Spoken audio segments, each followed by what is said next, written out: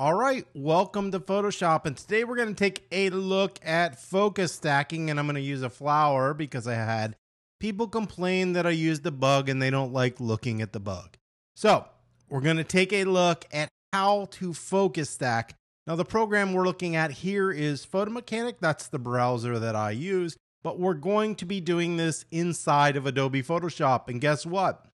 If you do it right, it's really easy. If you do it wrong, it's going to cause you problems. So let's take a look at how to focus stack inside of Adobe Photoshop.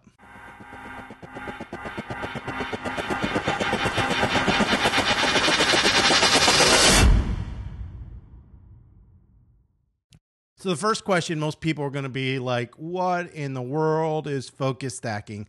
So if you look at this image right here on this photo, this is in focus, but this one's a little bit in focus. This is out of focus. This is out of focus. This is out of focus.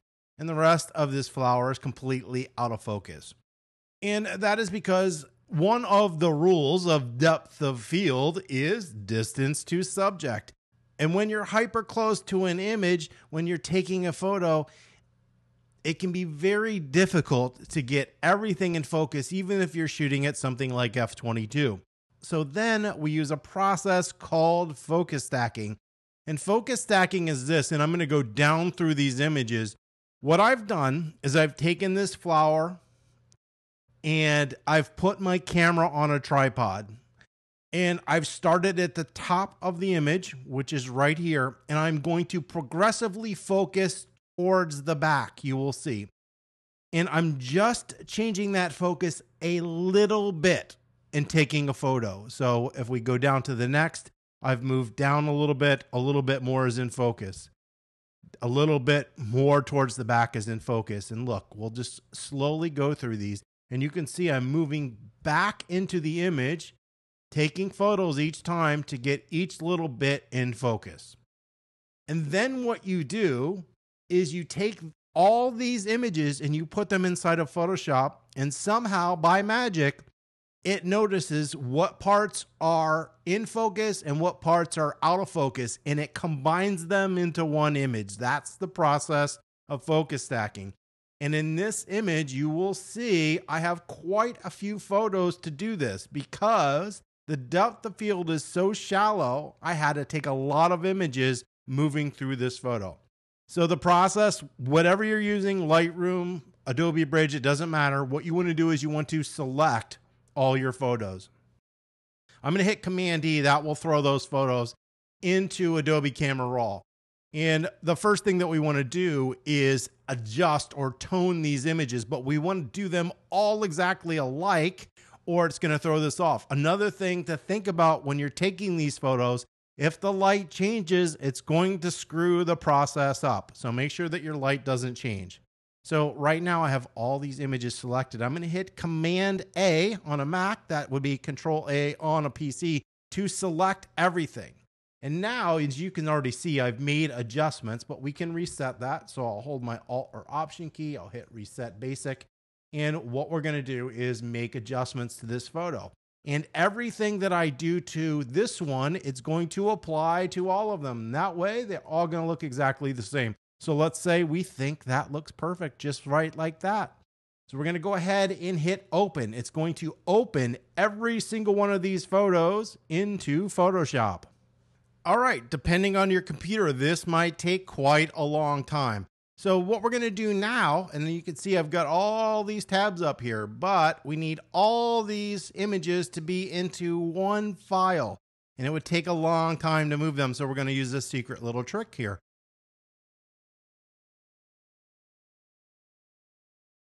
So we're going to go to File, Scripts, Load Files into a Stack. So we'll come down here, click on that. And that brings up this window that says Load Layers. We're going to say Add Open Files. Make sure that these are your only files that you have. Then we're going to say Attempt to automatically align source images. So everything is lined up. We want to do that. However, if you forget, you can do this in Photoshop. And we're going to go ahead and hit OK. Once again, Photoshop's going to run through its magic and take all these photos and line them up into one image. All right, so you can see over here, we've got all those files as a different layer inside of Photoshop, but in one tab. We actually don't need these anymore, but we're just gonna leave it like this. I'm gonna hit Command minus just so you can see. Because it auto-aligned, you are losing a little bit of your image. That is something that we can definitely fix. But we're gonna wait until we do the next process to do that. So what we're gonna do next is we're gonna select the top image and scroll all the way down to the bottom image. You're going to hold Shift and click, and that's gonna select everything between those 2 points. The next step is you're gonna come up here to Edit, and then go down to Auto Blend Layers. And we're gonna hit that. We're gonna tell Photoshop how we want to do this. We want to do this as an image stack. Seamless tones and colors, content aware fill transparent areas, which will be over here, and we'll hit OK.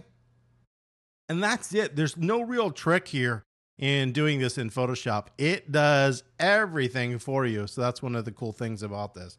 It would be extremely difficult to do this on your own. But you'll see here in just a second how well this looks.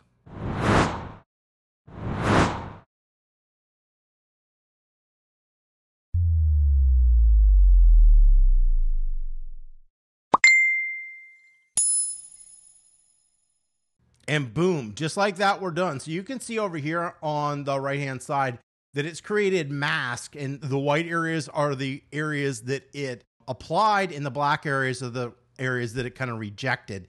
And it's combined all those photos into one. And so now you can see we have something in focus from the beginning through towards the back of this image.